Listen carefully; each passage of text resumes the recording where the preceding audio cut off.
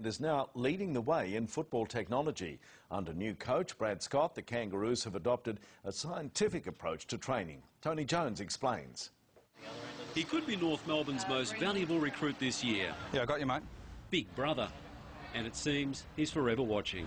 Leave it go for a little bit longer and then we'll adjust him from forward back up into the midfield if his metres per minute aren't up.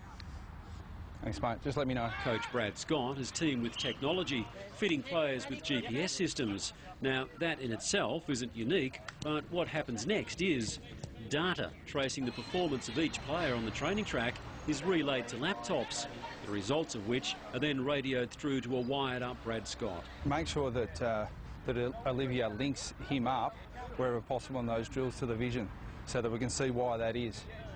Because if we need greater volume, is it because he's not pushing to the contest, or is it because just the way the game is played, he's not involved as much? Now, certain players' work rate, if it's not high enough, we can decide whether that's because of the training drill itself or whether the individual player's not working hard enough, and then I can give that feedback to the player.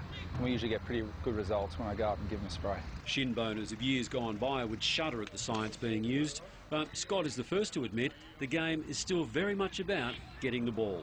That's the fundamental. That's probably the 80% of the game. The rest is just trying to find that little edge. OK, well, we've just got to reduce that time between drills. All right. Thanks, mate. Let's get him going, Croc. Croc, get him going. Let's go. Quick up.